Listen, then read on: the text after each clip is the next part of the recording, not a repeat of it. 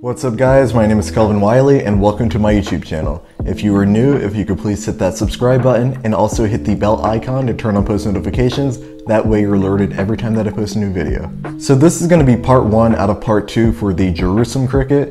I'm just going to be discussing basic information about the Jerusalem cricket, just going over some interesting things about it.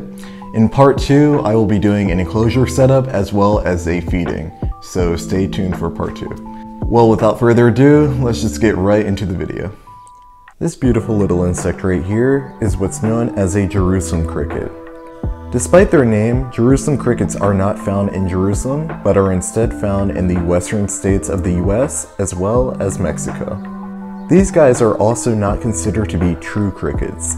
True crickets are any cricket that is found in the family Grylidae. Jerusalem crickets, however, are in the family Stenopelmatidae, making them not to be true crickets.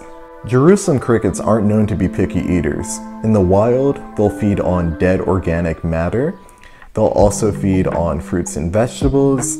They'll feed on plant roots, which is why sometimes people have kind of labeled them a pest. They'll feed on crops, but Jerusalem crickets will also feed on insects as well. They'll feed on both live and dead insects.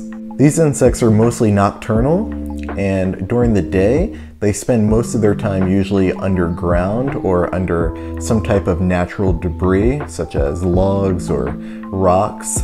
These guys are incredibly good at burrowing under the soil.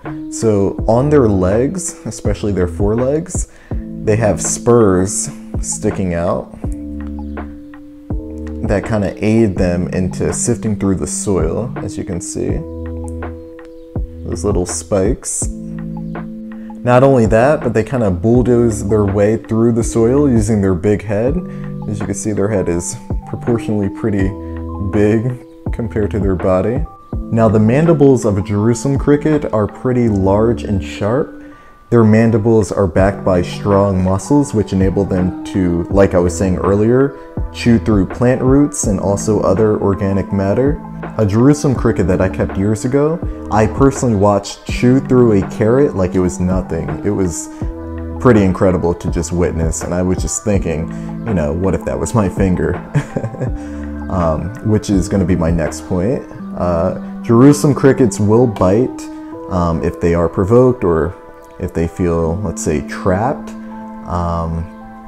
Now, I can't speak for every individual. Every Jerusalem cricket is going to be different, but from my personal experience, they really won't just bite for no reason. Now, they might take a little nibble if your hand smells like food. Let's say you have, I don't know, something on your hands and the Jerusalem cricket senses it as a food source. It might take a little bite, but they typically are not aggressive at all. They're completely safe and harmless insects. They're non-venomous, they're not poisonous. Now I'm just going to see if this Jerusalem cricket will bite me, just to demonstrate, to show you guys how docile they are. Not saying it won't bite me, but let's just see. So let me just get a nice grip on it so it doesn't escape. And I'm just gonna put my finger up to it.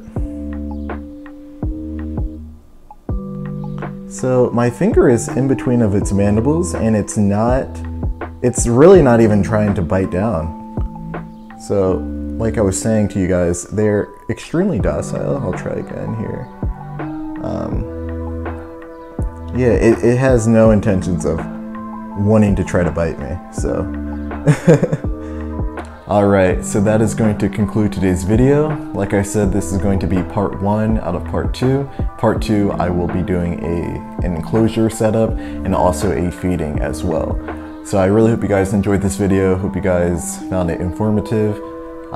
If you did, if you could please leave a like and a comment, and also subscribe if you haven't already. Hit the bell icon if you haven't already as well. If you aren't already, please follow me on Instagram at Kelvin Wiley, and also follow me on TikTok as well, Kelvin_Wiley.